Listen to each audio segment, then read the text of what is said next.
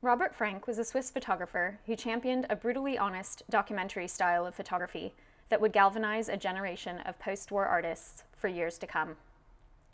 Frank is most well recognized today for his pictures of American life in the 1950s, compiled in his groundbreaking book, The Americans.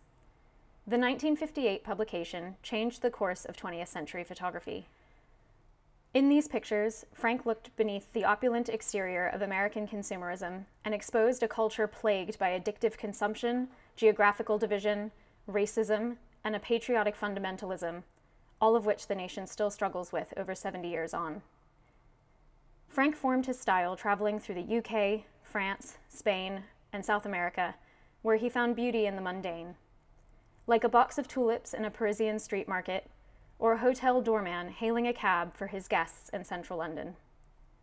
He practiced freezing moments with his camera, quickly noticing exactly when and how to take a picture.